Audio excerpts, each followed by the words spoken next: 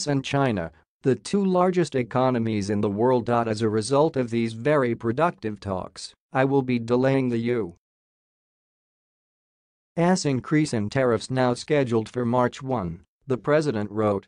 Assuming both sides make additional progress, we will be planning a summit for President Xi Jinping and myself at Mar-a-Lago to conclude an agreement.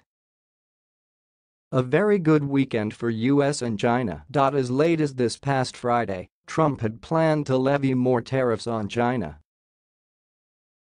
On Sunday, the president did not indicate a new date on which he might potentially impose the additional tariffs. The US agreed in December to delay by 90 days a planned 25% increase in tariffs on $200 billion in Chinese imports so that the two leaders could attempt to talk out their trade differences.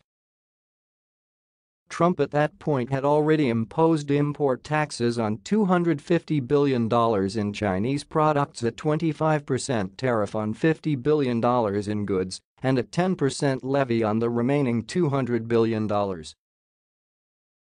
Trump's latest tweet included plans for a summit with Xi at his Mar-a-Lago resort in Palm Beach, Florida.